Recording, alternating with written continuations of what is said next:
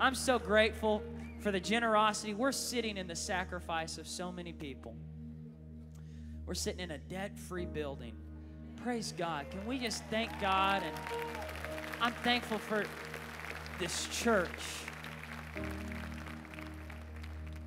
You know, when you go through seasons of life that aren't easy, and you go through times that you don't always have everything that you would want, it makes you really grateful for what you do have. It makes you really grateful for what you can use. I know there's been times in my life, probably in your life, where maybe you got hurt or injured. You weren't able to use a certain part of your body, and it makes you think about, man, I'm so grateful for when I can use that part of my body. And you know, I was thinking about one of my friends. He's one of the most thankful guys I know. His name is Emeka Nanka.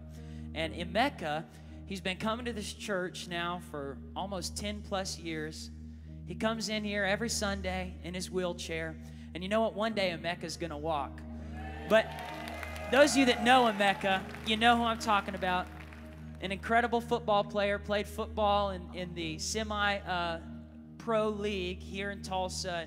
Got injured from the neck down, but man, he is so thankful. He's always talking about what he's thankful for. And it kind of just checks you to make sure, man, have I been that grateful? Have I gotten into a complaining mentality? Do I spend more time complaining about what I don't like in my life or in my family, or do I spend more time talking about how grateful I am that I can have a family, that I can go to church, that I can walk, that I can see and I can hear? And I just think going into this Thanksgiving, I want to challenge us to be the most thankful bunch of people. I already think Victory is the cream of the crop in the world. I think y'all are the best church in the world. But what if we took it up a notch and we were the first ones to give thanks at Thanksgiving this week? What if we were the first ones at our job this week to talk about how grateful we are to have a job, how grateful we are to work somewhere, how grateful we are to live in a nation where we can still worship the Lord freely, how grateful we are for what we do have. Maybe you don't have a car, maybe you have a bike, maybe you don't have the nicest car, but you do have a car. Maybe you don't have a job, but you have a family. You have something to be thankful for. Well, why don't we just give thanks to God right now? Just thank God that you're alive, you're well, you're here today at church, the best church in the world. I think so. But you know, we've got always something to be thankful for. And this morning, if you have a Bible, just lift it up while you're standing. Open to Matthew 6. We're going to stand and read the Word together. Come on, let's celebrate that we have Bibles. And if you don't have a Bible, we'd love to bless you with one at the end of service, right down here at the altar call. We believe that this Word is the inspired Word of God, and it gives us life, it gives us direction, salvation, freedom. And it's not the book that gives us salvation. It's the man that's found in the book. His name is Jesus Christ. But Matthew chapter 6, verse 9 says, "Our Father in heaven, may your name be kept holy. Hallowed be your name." This is the Lord's Prayer. Jesus is teaching his disciples to pray. He says, "May your kingdom come and your will be done on earth as it is in heaven." Jesus was telling them, don't wait till you get to heaven to let heaven invade your lives here on earth. Last week, we spent some good time in heaven. How many of y'all were here when we kind of took a trip to heaven? If you weren't here, you got to get the CD. It was wild. It was different. I've never done that before. I've never been in a service where we've done that before. I was listening to it again this week, just thinking, wow, we spent 18 minutes thinking about what it would look like to be in heaven. Somebody told me, Paul, can we do that every week? They were like, can you take us on another trip to heaven? I said, no, we're still here on earth. Our job is to take that trip of heaven and bring it down here on earth while we're with our family, our friends, and bring as many people by the end of our life with us back to the real heaven after this life. Can I get an amen in the place this morning? Well, let's say this together. Say, I'm here on purpose because I have a purpose. My heart is open. My mind is ready to receive. Now, I want to add this in there. Say, my mind is sharp. I have the mind of Christ. I am focused today to receive from God because God's not finished with me yet. And my best days, say it with a little bit of attitude, my best days are right in front of me, and I have victory in my life because Jesus lives in me. Do you believe that victory? Lord, we thank you. We have victory through Jesus Christ. Lord, this morning, do what you want to do in this service. Holy Spirit, take over. God, let us experience the goodness and the grace and the kindness and, Lord, the challenging word that you want to give to us that's going to give us that peace this week and that strength this week to do what you've called us to do. Lord, that we would be about your kingdom this week, about your will being done. God, I thank you, Lord, that you're going to minister to the hearts of every person here today. Lord, help us to see Jesus, to hear Jesus, to feel Jesus like we already have in this place. God, just continue what you're doing in this service. In Jesus' name, everybody said, amen. Give two people a high five as you're being seated. Thank you, Mark. Yes, we are a high-fiving, loving church. You know, when you get to thinking about heaven and you start thinking about things like what's after this life, in our bulletins we've been putting that scripture in there, James 4 verse 14, that says life is a vapor. We don't know when it's going to be gone. It's here today, gone tomorrow. It starts getting you to kind of think about, how do I live my life? How am I living in light of eternity? One of the phrases we've been saying in this series is, what we do in this vapor of a life determines where and how we will spend eternity. What we do in this vapor of a life not only determines where we, but where others will spend eternity. See, our lives are connected to other people. They're watching us. They're listening to us. And we could be the link in the chain that's connecting somebody to Christ. So not only what we do in this life determines where we spend eternity, but it determines where others might spend eternity. And there's this phrase in the world that people use, and it's not a good phrase. It's a phrase, and I'm going to let you think about the word that's inserted there, but they say, give them blank, right? And what it means is to give someone pain, destruction, make them pay for what they did. Basically, the word is hell. They want you to kind of make them get revenge on the people who have hurt you. Put them through the worst of circumstances. Treat them like they deserve it. Give them what they deserve. And, you know, I was kind of reading, what does this phrase mean? Why do people say it? It's a phrase that's used in the world. It's a phrase that's used in sports games. We're going to give it to them. We're going to make them pay for what they did to us.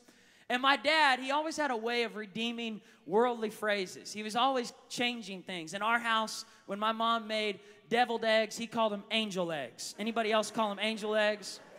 He was always changing things. It was always, you know, he would always try to put a heavenly spin on whatever it was that the world was trying to make about hell or about the devil. I'm grateful for that kind of a dad. But one of the things he used to tell me and John, when we were caught in situations where maybe we were being bullied or mistreated, or maybe things were happening to us that were unfair, unjust. Maybe it was something in school, or maybe it was something with friends. He would tell us these words, Paul, give them heaven. Give them heaven. Give them heaven. But Dad, I want to give them the opposite.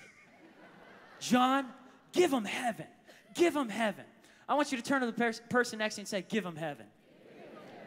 The title of the message today is Give Them Heaven. This week, no matter what people give you, what are we going to give them?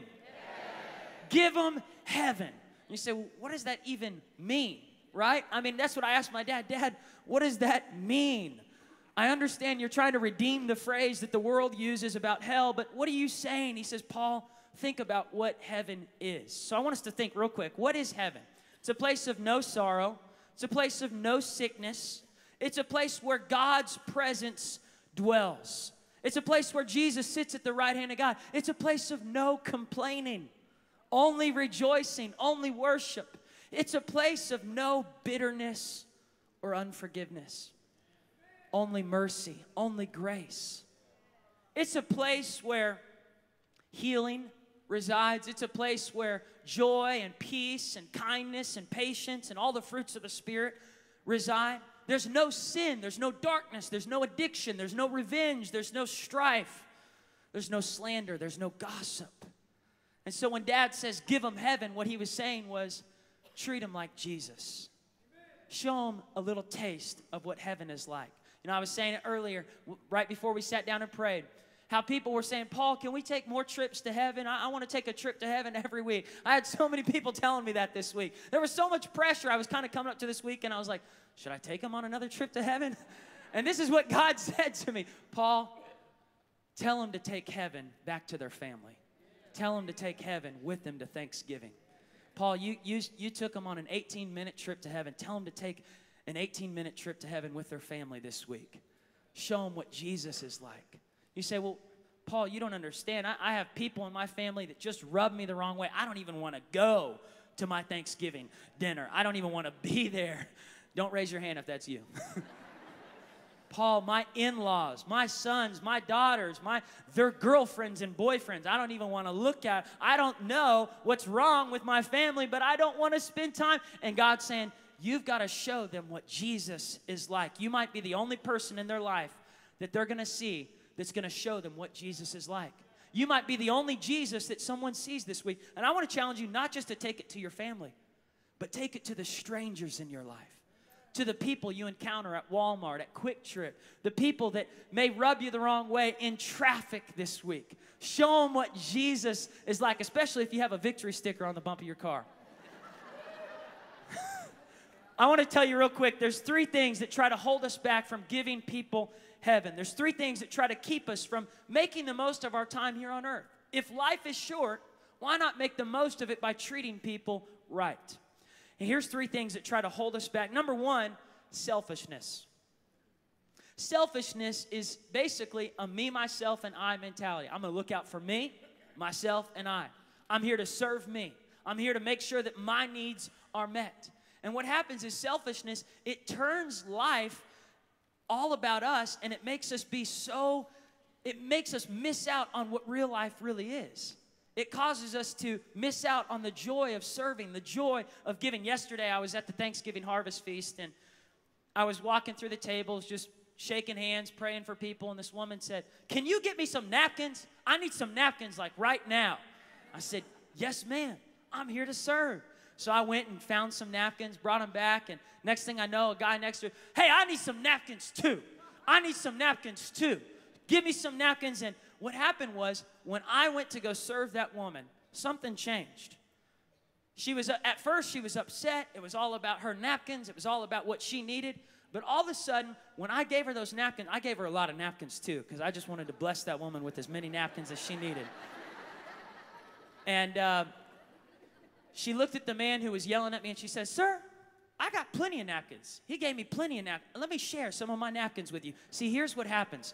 When we choose to give, generosity breeds generosity.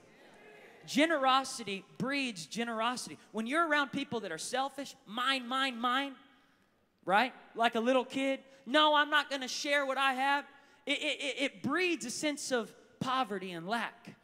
Kind of just making it all about what I need, what I want, what's mine is mine, and you can't have it.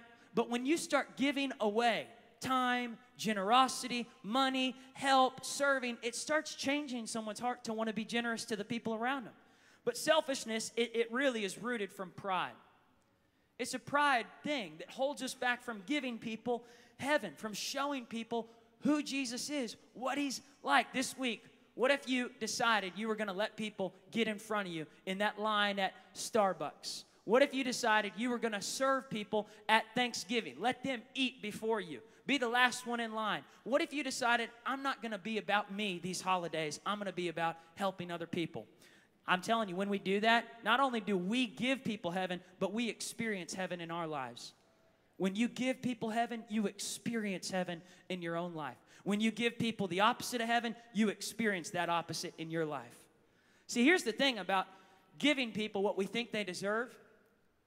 Not only does it make them go through the pain and the misery of how we're treating them, it keeps us in a miserable place too. When you treat people the way that you think they deserve, rather than treating them the way that Jesus would treat them, it causes you to be rude and miserable on the inside too. We've got to choose to rise above that. Number 2, the thing that holds us back from giving people heaven is a nothing to give mentality. Paul, I got nothing to give. I'm going through my own storm. I'm going through my own crisis. And usually the nothing to give mentality comes from 2 or 3 places. It comes from discouraging circumstances. You know, bad breaks have been happening in your life. Maybe there's tragedy that's happened in your family. Yesterday was the anniversary of when my father passed away 5 years ago. And you know what was funny is the whole day I wanted to just serve people. I wanted to love people because God's done a miracle in my life. See, sometimes we get to see the miracle and sometimes we get to be the miracle. When my father passed away, all I wanted to do was curl up and hide. Guys, I wanted to run away from here. I wanted to get as far away from church and God and family. I was angry on the inside. I was grieving. I was hurting. It was painful. I didn't know what to do. I didn't know how to handle it. And I remember my mom saying, guys, the best way to get through grief is serving other people, ministering to other people out of your own pain, out of when you feel like you've got nothing to give. What was Mom doing? She was showing us how to give heaven, how to receive heaven in our own lives. You know what happened? As we started forcing ourselves to give, even when we didn't feel like we had nothing to give, the grief started turning to joy. The sadness and the isolation mentality started turning into just it was like heaven was invading our family. Heaven was invading our lives. The peace that passes all understanding. I can't tell you why things happen the way they happen, but I can tell you this. There was a point where after it happened, I thought, when I get to heaven, I'm going to have so many questions to ask God. Now, all I can think about when I get to heaven is just worshiping God, being with my dad, being with the loved ones that have gone on ahead of me, spending time with the Lord and my family. I'm not angry on the inside. Why? Because God healed my heart when I chose to give, even when I didn't feel like I had anything to give. And someone might be here today. You're going through a tragedy in your family, a storm, a crisis, and you feel like just hiding, curling up, saying, I got nothing to give. I can't even smile at people. I can't even offer an encouraging word. I need people to encourage me. The key to your breakthrough is giving out even when you feel like you have nothing to give. Because the truth is, you always have something to give when you have Jesus in your heart. You always have something to give. God always gives us an option, a choice. We have a choice. Whether we're going to put people through hell or whether we're going to give them heaven. Everybody say, give them heaven. Give them heaven. Give them heaven. What are we going to give them? Why would we give them heaven? Because when we give them heaven, we receive heaven in our lives. When we choose to show them the kindness of God. This last month, my neighbor, her grandson took his life. And I was a friend of this grandson. He was 15 and played basketball with him in the street. Went to another church, but I would spend time just loving on them, loving on the family. And the grandma was just heartbroken, didn't understand. And the daughter of the grandma, single parent mom, she was heartbroken. Paul, I just don't get it. I was in the hospital with them, ministering to them, and it was so much pain, so much difficulty. No smiles in the room. It was just sadness. Don't understand. But you know, yesterday, 2 days ago, I was walking outside and this mom had a smile on her face. She said, Paul, let me tell you what I did this week. She said, you know, it's been hard. It's been hard. And I told her, I said, what's most important now is to pour into his little brother, pour into that young son that's still here. Show him how much God loves him. Speak life to him. And the mom said, it was hard, but this last week, Paul, I decided I was going to give my younger son heaven. I was going to show him the love of God. And I went to Jinx and I sat down with some of the middle school friends that were friends with my other son who's no longer here. And some of them were talking about how angry they were. Some of them were talking about how it was their fault. Some of them were trying to take the blame. And even one of them said on Facebook, I'll see you there in a few days. And she said, I was heartbroken and I had an option. I could either sit in my house and get bitter or I could decide to go out and get better. She said those words to me. She said, I think your dad said that to your grandma, his mom, one day after her husband had passed. She said, in my deepest, darkest, most lonely state, I decided I was going to go out and encourage those students. I sat down with that girl and I said, it's not your fault. God has a plan for your life. The best thing you can do is choose to love people, minister to people. She started preaching the love of Jesus to that girl, and something changed in that girl's heart. All she needed was an encouraging person, and it was exactly that person that made a difference in her life. What happened? She gave her heaven. And what happened? She had a heavenly encounter in her own life. She went from depression to a sense of purpose. That's a good place to say amen this morning. Some of y'all this morning, you're going to go from depression to a sense of purpose because of what God wants to do in your life. You're going to go from a sense of pain to a sense of, Lord, I thank you. I have a destiny to fulfill, and I'm going to walk in the joy of the Lord. Peter and John, in Acts chapter 3, they thought they had nothing to give.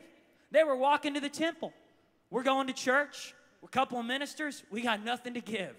This guy said, please give me something, alms for the poor. And Peter and John, they said, silver and gold have I none, but what I do have, you always have something to give when you have Jesus. What I do have, I give to thee. Rise up and walk. See, in heaven, there's no sickness. Give them heaven this week by praying for their healing and health. Peter and John lifted up that man, and from that day on, that man was a walking, talking miracle testimony. Guys, you always have something to give when you have Jesus. Number 3, the thing that tries to hold us back from giving people heaven is that we think they deserve hell. Just saying it like I see it, there are some people that you just have such a frustration, a bitterness with, that you think, Paul, they don't deserve heaven, they deserve the opposite. They deserve my wrath, my fury. They deserve me treating them wrong. They deserve this grudge that I've been holding against them. You don't know. They don't respect me. They don't honor me. They've done things to me. They've hurt me. And guys, I'm not saying that what they've done is okay.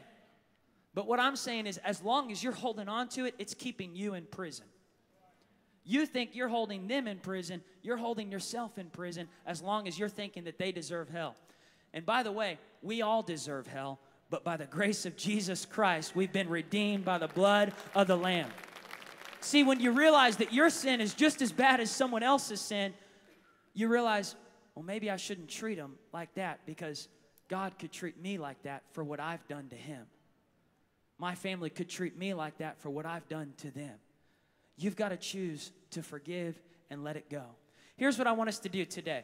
I want us to think about, we know now what holds us back, and I'm sure we could think of lots of other things, but now I want to tell you how we're going to give people heaven this week. What are we going to do? 4 ways that you can give heaven this week where you're at. And while you're thinking about it, turn to Romans chapter 12.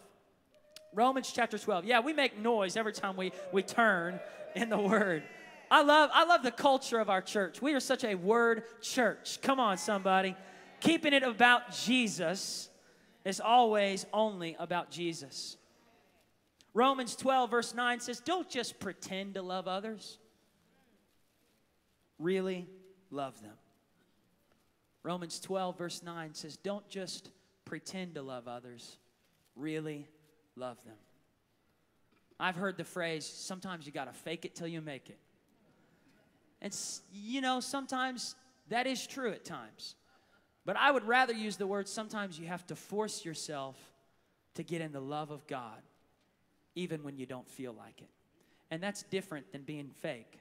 That's being a bigger person and deciding, you know what, I'm not going to let my boss get the best of me. Romans 12 goes on to say, overcome evil with good. Overcome evil with good. You know what he goes on to say here? Romans 12, let's just kind of look at this a little bit. Verse 10, love each other with genuine affection. Take delight in honoring each other. Take delight in honoring each other. Let's go on to verse 14. Bless those who persecute you. Wait a minute. We're not to get revenge on them? We're not to treat them like we think they deserve to be treated? No, Paul is quoting Jesus here. See, Jesus was the one who first said, what happens? When someone slaps you in the face, turn the other cheek. If any church knows the illustration or example of this, it's our church. How many of y'all remember about 9 years ago on a Sunday morning when our pastor was preaching and he was down there talking about God, doing an altar call? I think we have some video footage of this. We're going to show you some video footage of this. He was down there preaching. Can we show that? You ready? All right, go ahead. Let's show this video. A Sunday shocker. A preacher greeting parishioners when one of them flips out, punches him right in the face. Well, tonight the preacher is talking about the attack. 19 Action News anchor Denise DeFalo with the details. Tulsa, Oklahoma, a typical Sunday morning, folks gathering to worship, the Reverend greeting the crowd when suddenly someone punches the preacher. The Reverend Billy Joe Daugherty stunned. I didn't know him. First time that he had been there in our services, and when I was hit, I was wondering, did he hit me? And then he grabbed my coat, obviously, and pulled me back and swung that second time. Hit 2 times before people stepped in to stop the attack, pulling the preacher's attacker right off his feet, but it didn't end there. Obviously, he had had the problem before, and he hit 2 other people on the way out of the building, including a security officer. And so he had the issues. Bloody, the Reverend Billy Joe Daugherty didn't let the attack stop him. Instead, he got right back up and finished his sermon. When I stood up, it was important for me to forgive him, as well as to lead the congregation in forgiving him and then praying for him. Denise DeFalla, 19 Action News. Praise God. I'm grateful for the example of my dad. I'm grateful for his choice to forgive.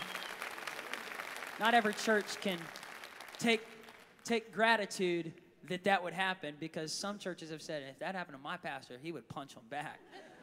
But I'm grateful for the example that Dad's always set. You know, I remember I was one time out at the apartment housing that we were doing crusade outreaches at. And we were going door to door, inviting people to come to these crusades our church was doing right here in Tulsa, out at different government housing. And we were setting up tents, and we were giving them the gospel and doing a kids service and doing an adult service. And somehow I got separated from my brother from the rest of the group.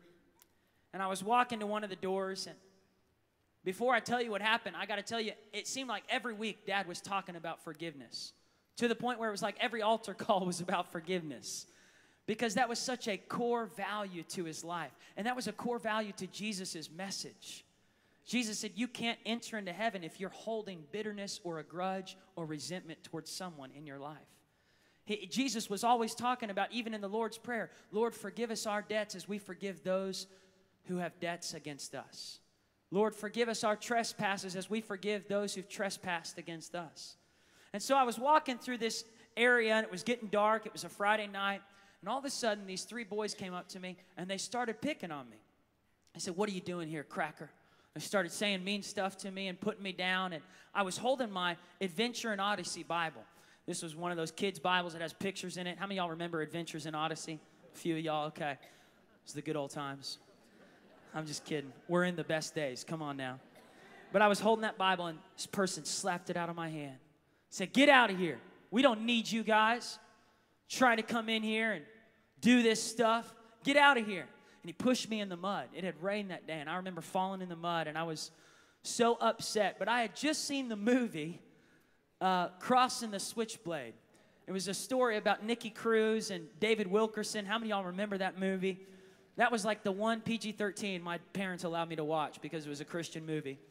And it was pretty clean, by the way. It was in the bookstore. It was one of those that should have been rated G, but they wanted to get you to, want to come to it. So anyways, long story short, the whole point of the movie was there's a moment where Nicky Cruz, he's a gang leader, and he hates this preacher, David Wilkerson. Keeps telling the preacher, get out of our neighborhood. We don't want you to come back. We'll kill you if you come back. And one time, Nicky Cruz pulls a switchblade on David Wilkerson. And he says, if you say God loves you one more time, I will cut you into 1,000 pieces. And David Wilkerson looks back at Nicky Cruz, and he says, every piece will cry out, Jesus loves you. And I remember thinking about that when I was laying in the mud. And this kid, it was a little bit different. He didn't have a switchblade.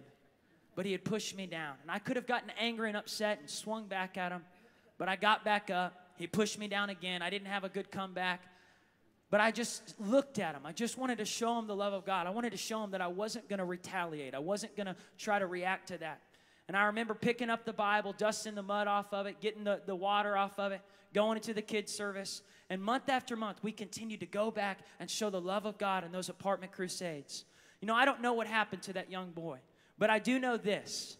Today, there's a girl that goes to our church, and she was at one of those crusades at the same apartment complex where that boy was that told us to never come back. And she came and she gave her life to the Lord when she was just 7 years old. This was 17 years ago. Today, she's serving in this church. She was an intern in our young adult ministry. Why? Because we chose we were going to give them heaven no matter what they were giving us. You've got to choose to be the bigger person. I want the keys to come up as we get ready to close. 4 ways we're going to give heaven this week. Number 1, give them heaven with your words. Give them heaven with your words. Speak life this week. Heaven is in the mouth. There's a battle for your mouth. Every week, hell wants to come out of your mouth. But heaven wants to come out of your mouth too. There's a battle in the supernatural realm over your mouth. Why? Because in the mouth is the power of life and death. Right? Moses said, I'm placing before you life or death. I'm calling heaven and earth to testify what you decide. But I'm telling you, choose life. Speak life. There's power when you speak. Here's the thing. Your mouth is like a transmission. It has a forward gear and a reverse gear. When you're speaking life, you're moving forward. When you start complaining, gossiping, slandering, talking bad about people, you start reversing your life backwards. You're taking yourself spiraling down into a hellish life. But when you start speaking life, even when you're going through the most difficult circumstances, you start spiraling up. You start helping other people spiral up. I heard a story about 2 men. They were in a hospital. Both older men, both dying. In their last few months left to live, they were placed in this room as roommates. One of them got to sit by the window. His bed was right by the window. The other one was in the corner. The one by the window, he was at least able to prop himself up to look out the window. The other one, he had to lay flat on his back, couldn't even move, just stuck there. He could talk, but he couldn't move. He would every day ask the man by the window, what's it look like out there? What's happening outside? Man by the window, he would tell him, oh, it's beautiful. There's a beautiful lake out there.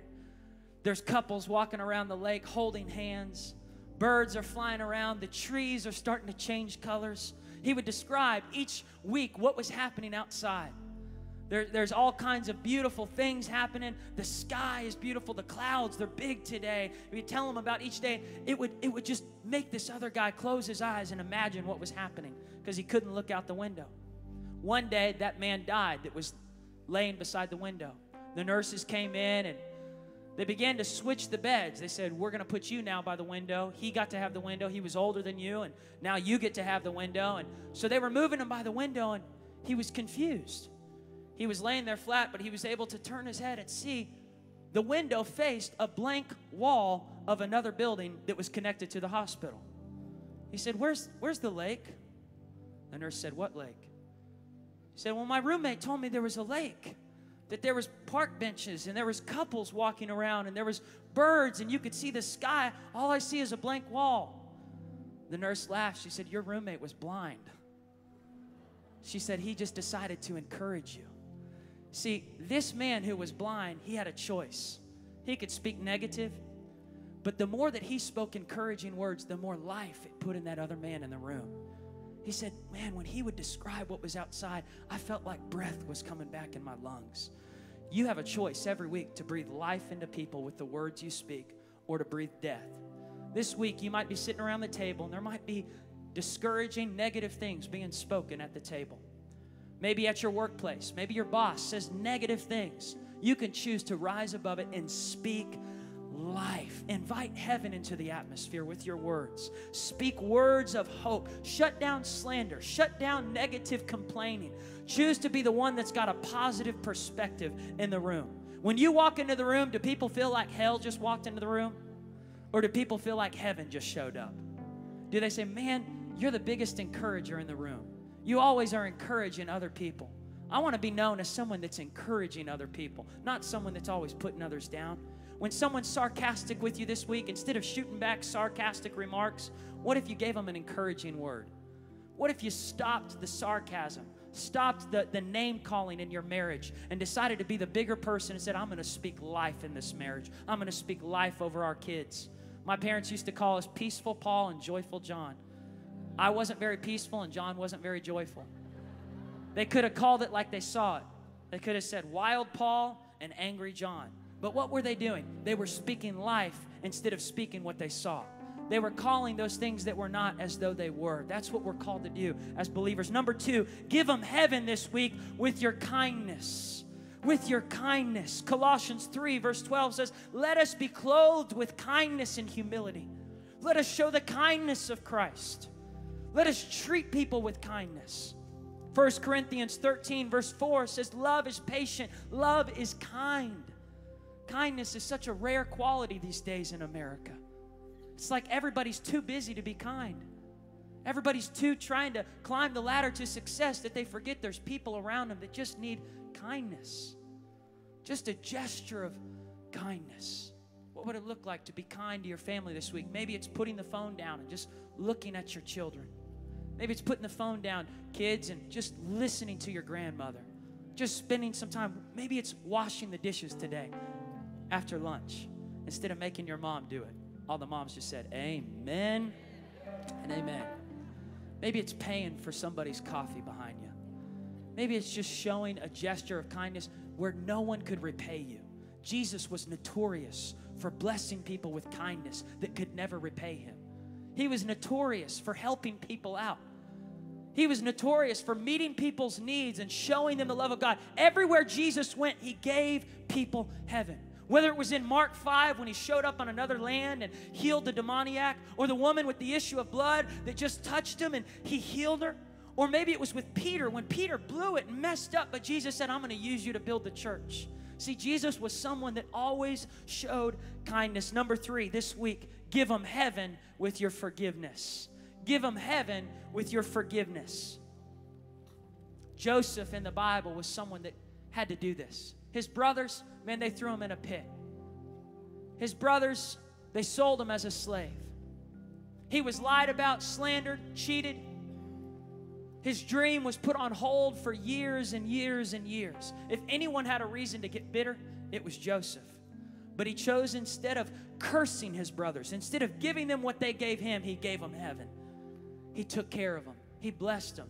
He gave them food. He forgave them. And he said, what you meant for harm, God used for good. See, some of y'all in this room, you've gone through some bad things. You've been mistreated by people. Things that have been done to you have been unfair. But you can choose to either respond by giving them pain and suffering and misery and holding that grudge, or you can choose to respond by giving them heaven. When you give them heaven, you experience heaven on the inside. My uncle was walking out of Walmart one time, and someone was driving drunk through the parking lot, 40 miles an hour, ran him over.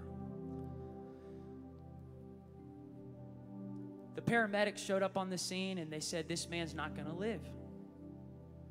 He's done. Praise God, Uncle David got through it. He lived. He's been worshiping here. He's been coming into church, lifting his hands, praising God. They told him he would never walk again. They told him he'd be a vegetable. Everything they told him, the opposite has happened. He is alive and well, which is one miracle. But I want to tell you about a different miracle that happened in that story. That happened 2 years ago. That actually had happened a year and a half ago. And about 5 months ago, I was in church. And I was praying for people down here at the altar. And this guy, he was sobbing. He was crying so hard. I said, what's going on? He said, man, God's working on my heart. I said, what's he doing? He's washing away the pain and the shame of my sins and my addictions. I said, well, what have you been struggling with? I want to hear what God's done in your life. He said, man, I've been an alcoholic. I've gone to jail many times for driving drunk. He said, right now I'm facing potential prison time, serious time. He said, because I was driving one day, and I was driving drunk, and I ran over somebody. And when it happened, I jumped out of the car. I was so scared that I had killed him, and I took off running. He said, I went to California. And I was thinking, this story sounds way too familiar. He said, the cops caught up with me, and he said, right now I'm scared. I'm scared. They're telling me at the next jury, the next time I go before the judge, they're going to decide whether I'll go to prison for many years or what's going to happen. Would you pray for me? I said, well, where did you run over somebody? He said, right here in Tulsa. He said, right over there at that Walmart. This was the guy that ran over my uncle. My uncle had never seen his face. That night, my uncle and aunt were at church. And I walked back to him. I said, Uncle David, there's someone that I think you should see. I don't know if you want to see him. Uncle David was fine. He was worshiping God. He said, what are you talking about? I said, the guy who ran over you is at church tonight. And Uncle David's heart and Aunt Ann and they said, Paul, we're still in the middle of trying to sort out what's going to happen. But I was amazed at what they said. They said, Paul, we've decided already in our hearts we're going to forgive him. We're going to forgive him. Now, you might think, well, that's good. But you don't know what they've walked through because of that. Aunt Ann has had to help dress David every day, help get him back on his feet, help serve him. It's been a painful process as Uncle David's even been able to just finally start driving again. So the pain they've walked through, and in that moment to say, we decided in our hearts. Just a week and a half ago, they went to the judge. It was the day that they would decide what was going to happen to Silas. Silas was standing there, and the judge said, well, David, what do you think we need to do? He was giving David the chance to decide what he was going to have done to Silas for running him over and almost killing him. David said, I want that boy out of prison. I want him serving God. I want him to know what he did was wrong. It was terrible, but I want him to know I forgive him. I want him in church. I want him in the rehab program. I want him getting healed. I don't want that boy to have to pay for what he... And I'm telling you, in that moment, Silas broke down and cried. It was just an incredible moment where he could have held on to the debt of what that guy did to him. Now, I'm not saying that everybody can do this, but what God did in David's heart was a greater miracle than what happened to his life. It was a miracle that happened in our family, choosing to forgive when we could hold on to the pain and the bitterness of what happened. Mom, am I telling it right? The whole story is true. That boy's coming to this church. God's done a work in his life. He's been going through the rehab program. He said, I'm never driving drunk again. I'm never going to be an alcoholic. I'm called to be a dad. I'm called to be a husband. See what David did, he granted him a pardon. And David thought he was setting him free, but he was setting himself free. When you give people heaven, you set yourself free from hell. When you choose to forgive those who've wronged you, who've hurt you. Maybe you're still holding on to something that someone did who's not even alive anymore. It's bad enough that they made you angry while they were here. They're in the grave and they're still beating you. It's time to let it go. It's time to forgive. It's time to give yourself a taste of heaven. Maybe you've been holding on to bitterness against yourself for what you did wrong to your daughter, to your son, what your dad did to you, what your mom did to you. But I want to challenge you to give them heaven this week, because when you give them heaven, you experience heaven in your life. Number 4, give them heaven with your praise. Give them heaven with your praise. Job had a reason to get angry, to get frustrated, to complain, to sit in the ashes of his pain and his misery. But in Job chapter 19, he rose up and he said, my Redeemer, I know my Redeemer still lives, and I will see him on the throne, and I will see this thing turn around. What was Job doing? He was deciding to praise. See, when things are going bad, it feels like it's getting darker and darker and darker. And I want it to just get dark in this room, because some of you are going through a test, a trial, and it's like bad things keep happening. There's tragedy happening in your family. There's storms you're walking through. Lawsuits are coming against you. Pain is happening, and it feels like the light is getting further and further and further away. And you have a choice in the middle of the darkness. Are you going to praise, or you're going to get angry and bitter? Are you going to get better in worship, or are you going to get smaller and smaller with an attitude of anger and bitterness and strife and resentment? Paul and Silas, they had a choice in the prison. In Acts 16, it says that while they were in the middle of locked up in chains in those prison cells, they began to sing hymns to the Lord. They began to praise the Lord. How great is our God! And as they began to sing, something began to rattle in the prison cells. How great is our God! Even in the darkness, I praise you, Lord. Give thanks in all things, Paul said. I will rejoice and be glad in him. I rejoice and say again, I rejoice. How great! And the louder they praised, the stronger their worship got. It says the prison doors flung open, the chains fell off. The prisoners were listening. And it says that they walked out of the prison that day. And the jailer, he didn't know what to do. But Paul and Silas, they gave him heaven. They gave him salvation. They said, sir, you need to know this wasn't us. This was a breakthrough in the supernatural realm. What we couldn't do in the natural, God did in the supernatural when we chose to praise him anyway. Choose to praise him anyway, no matter what you're going through. Choose to praise him anyway. Choose to give him thanks anyway.